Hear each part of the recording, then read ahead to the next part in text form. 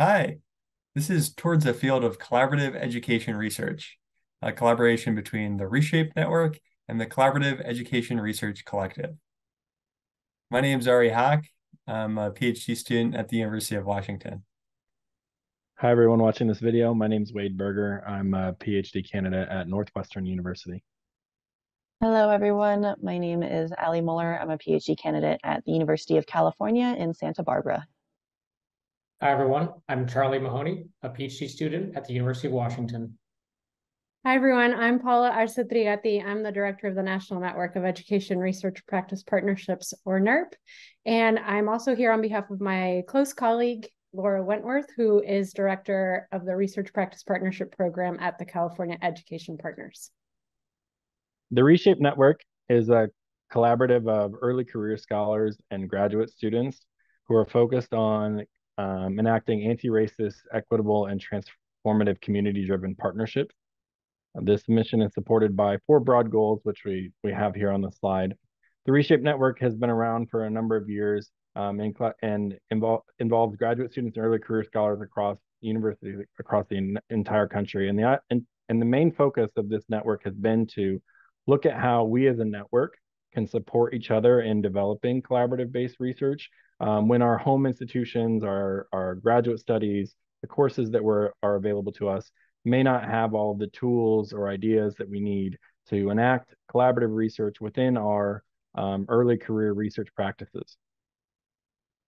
So as I mentioned earlier, I'm Paula, and I direct the National Network of Education Research Practice Partnerships, or NERP. And so I'll tell you a little bit about the origin of this framework that we're going to share in a couple slides from now.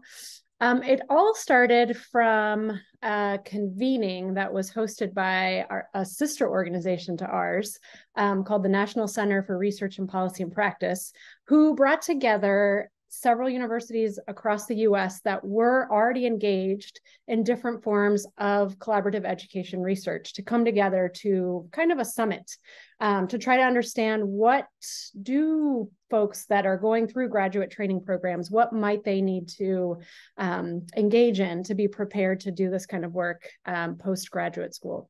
So that's actually part of the origin story of ReShape. ReShape started in some of those conversations there. So it's a really nice kind of circling our way back. So that was back in 2019.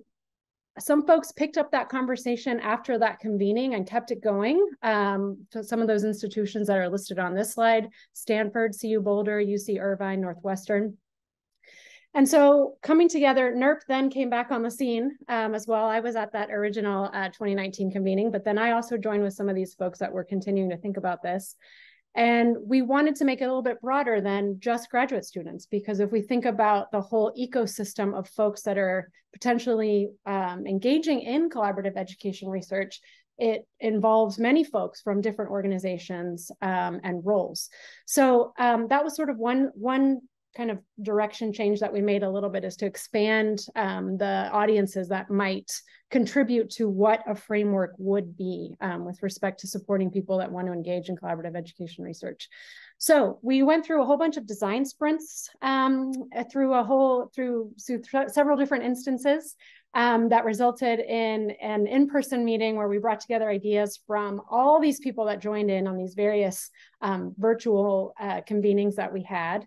And the idea was to come out with some kind of framework that was collaboratively developed. So the whole process that we engaged in with respect to building this framework was also collaborative in and of itself, trying to engage folks from all different sectors of the education space. And that was on purpose, because we do really believe in collaborative education research. We do believe that it's different. We do believe it's important, and that is the way to kind of move forward. So that was our process. That's how we got there. So what you're seeing here on this slide is the cover of the white paper that we produced with this collaborative. So we ended up making a name for the group, and that's what you see there, the Collaborative Education Research Collective. And within the first few pages, you'll see several authors listed, and that is really to honor and recognize and acknowledge the many voices that are represented in this framework. The other thing that's cool about this framework is that it does represent, and you will see when you look in the framework, There are different dimensions and features of many different ways to partner in this space.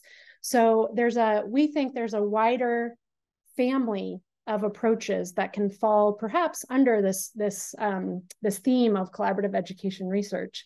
One thing that perhaps holds all of these traditions together is for sure a disruption of the status quo, a need to shift power dynamics, a need to raise voices that typically have often not been included in research endeavors. And so although these different approaches might come to the table a little bit differently, they do feature a lot of these elements in their work. And that's kind of what it ends up getting reflected in the framework, which is really cool. So it's a little bit like a bridge between different collaborative approaches that one might see in education research.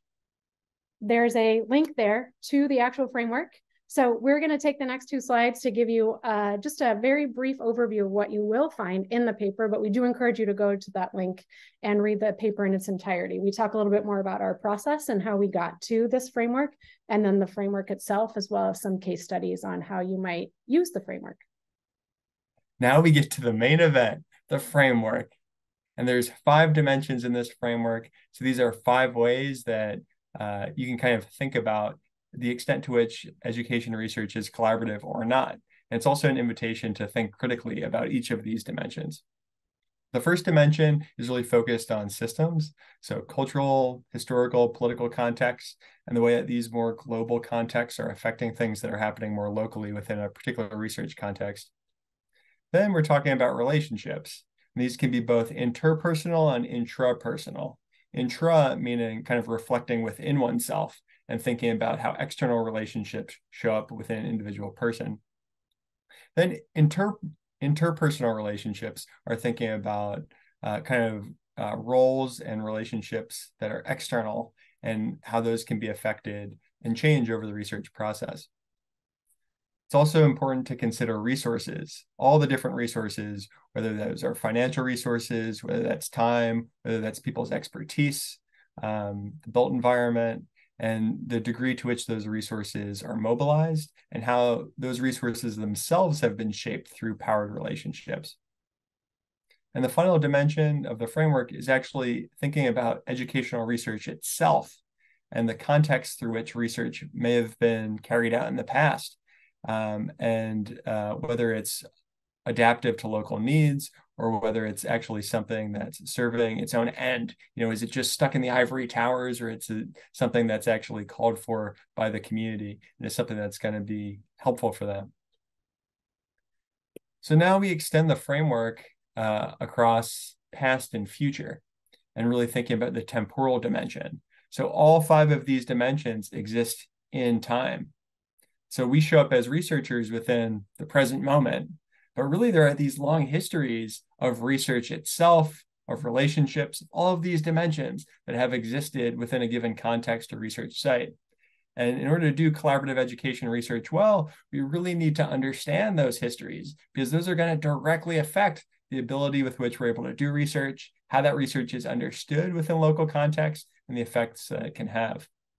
And then moving into the future, all research is really future oriented. And for scholars like us who are really committed to justice-centered research, we're thinking about what kinds of change we're trying to make, what kind of social transformation, and how these individual dimensions might be contributing to that change in a good way, or might actually be perpetuating some of these injustices that have existed historically.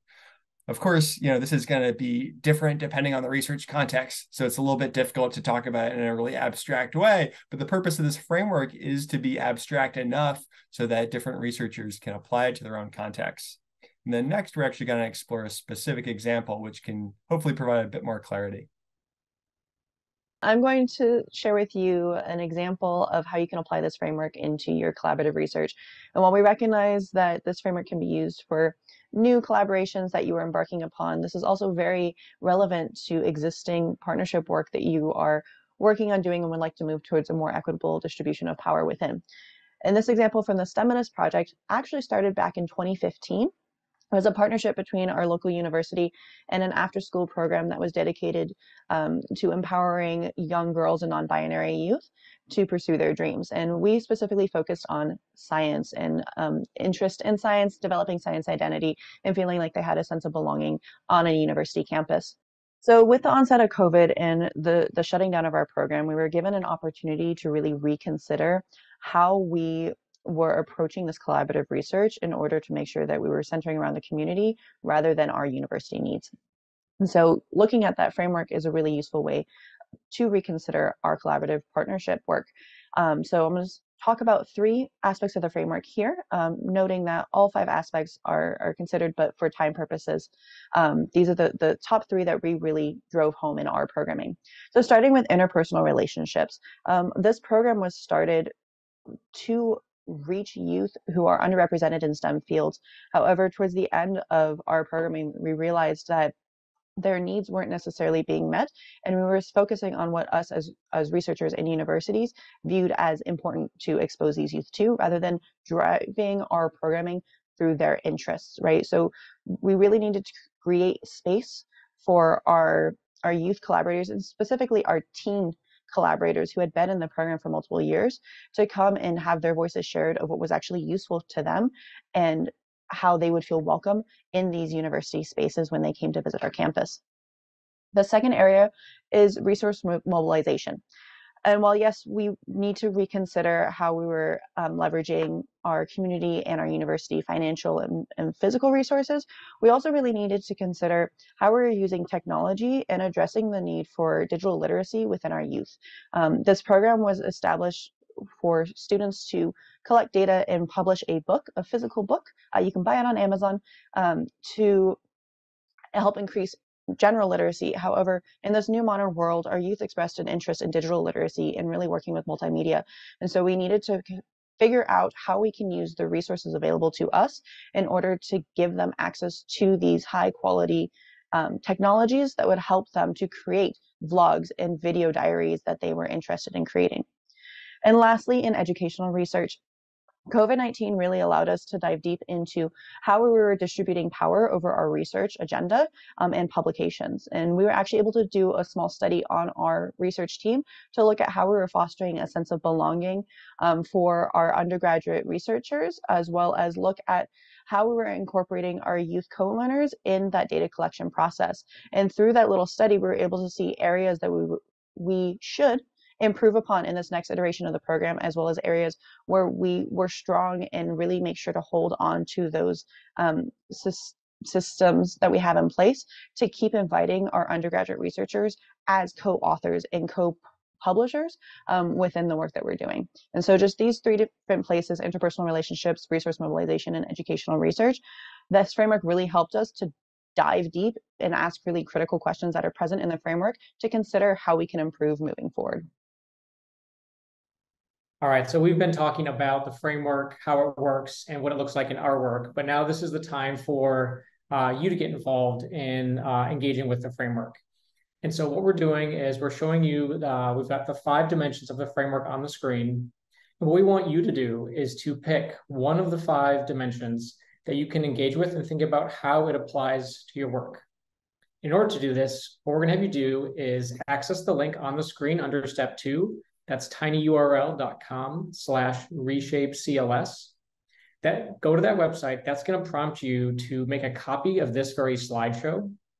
And after this slide in the slideshow, it's going to have each one of these dimensions of the framework available for you to do some brainstorming. There's a list of questions to get you thinking about how the framework applies to you and the work that you do, and to think a little bit more deeply about how the framework might apply to your work.